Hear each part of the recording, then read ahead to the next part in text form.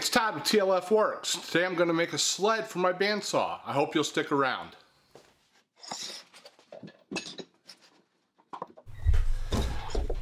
I'll be making this sled using some scrap plywood I had in the shop. This is a piece of 1/2-inch plywood I'll use as the base of the sled. I'm getting a basic idea of the size that I want for the sled right here and marking where the miter slot is on the saw. I want to go ahead and make sure I true up both ends of this piece of plywood.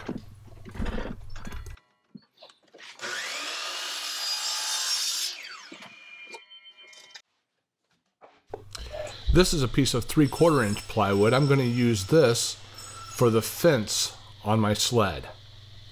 So I've just trued up one edge. Now I'm going to use that edge as a reference to make two smaller cuts, more narrow cuts, that I will then glue together to make the fence.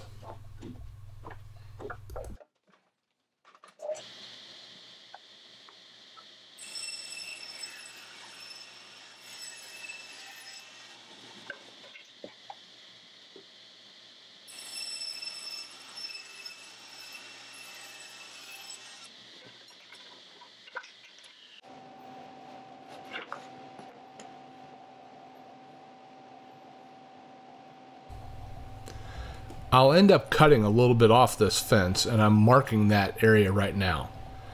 I'm also putting lines in for where the miter gauge is and where the saw would be intersecting the fence. I know what you're thinking here. Is he using enough glue? Today I would be following James King's philosophy on glue. If you don't follow James at his site, you should take a look. That's King's Fine Woodworking. I'll put a card up in the top right.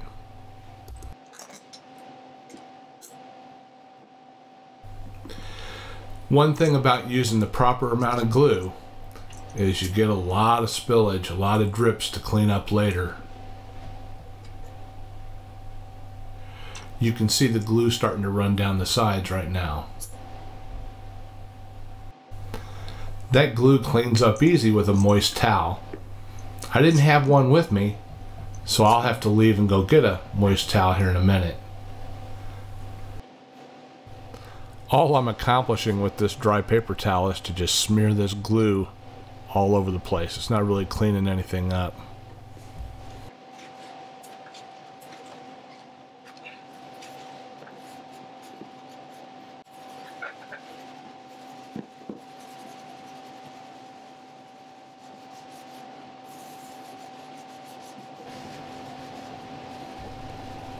I'm not very patient, so I have the brad nailer out, getting ready to put some nails into this fence as temporary clamps, so I can go ahead and remove these clamps in a little bit and move on. Notice how I skipped in between the lines that I had marked for where the blade will be intersecting the fence. For argument's sake, let's say enough time has passed for that glue to cure, and I'm removing these clamps so we can continue with our project. I had a little glue spillage on the faces of the fence, so I'm just using the orbital sander to clean that off right now before I head back to the table saw to even up those edges. Make sure everything's nice and true.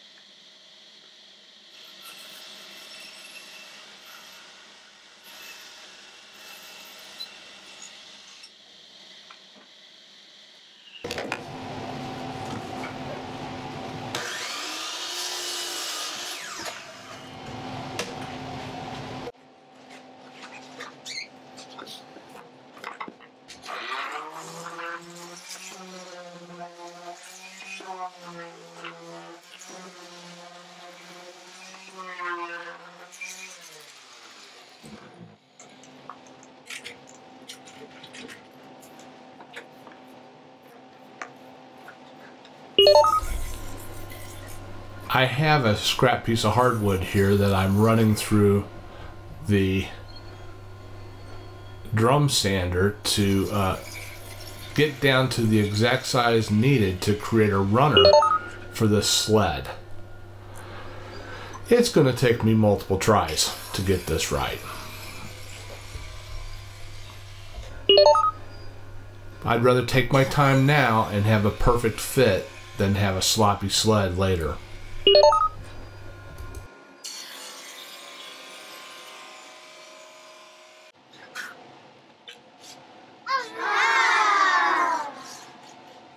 Perfect. Now we just need to cut that runner to length. Now that we have our runner cut to length, let's go ahead and dry fit everything on the bandsaw. Try to make sure everything's as square as I can get it. Clamp that runner down so I can put a couple of screws in it. And then I'll take those screws out here in a second, put some glue down, and then attach the runner permanently to the bottom of the sled.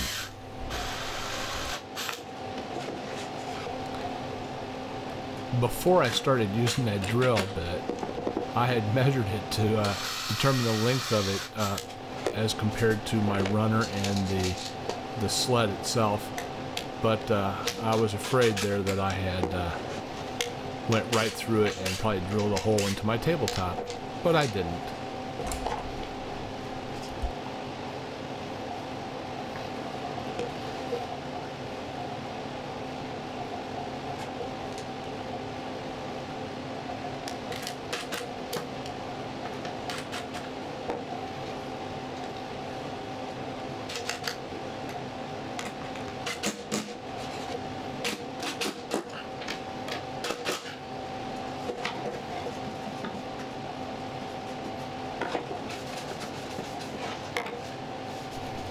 Now that I have the runner attached and all the squeeze out removed, I'm back at the bandsaw where I'm going to cut a slot into the base of the sled. I'm not going to be going all the way through this piece. I've drawn a line on there. I want to stop short of that line. That represents where my fence will be attached later. Now I'm going to use that slot and a square to get the fence as square to the blade as possible.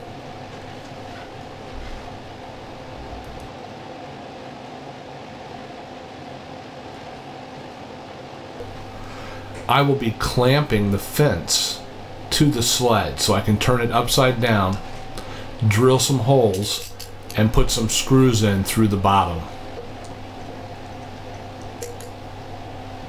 Before flipping it over, I want to make sure that it's as square as possible. A couple of minor tweaks, tighten the clamps, and we're ready to go.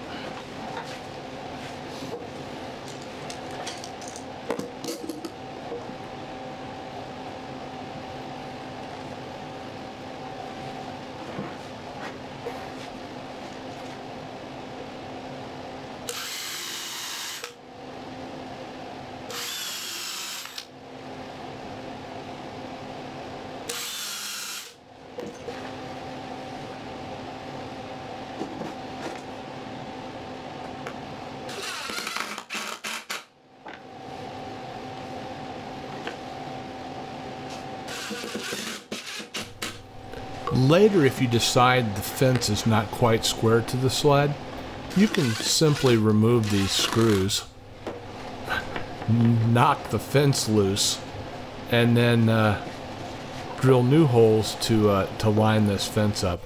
I'm thinking that maybe I shouldn't have glued it on there in case I need to do that.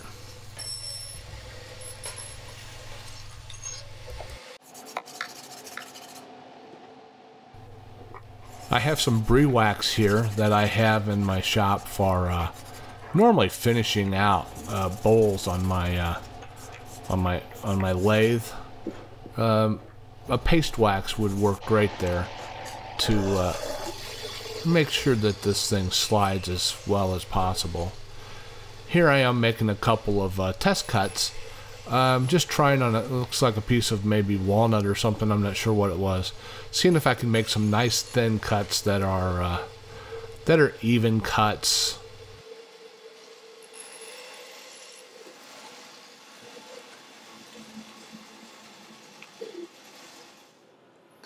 Finished my bandsaw sled. Very happy. I'm going to use this to cut hopefully very small little segmented pieces for pens and bottle stoppers and bowls and whatnot. Been wanting one of these for a long time for my bandsaw. Now I need to make one for my table saw. Thank you very much for watching. I hope you enjoyed this video and will subscribe. If you did enjoy the video, if you could just click that like button for me, that helped me out a lot. And I'll see you later.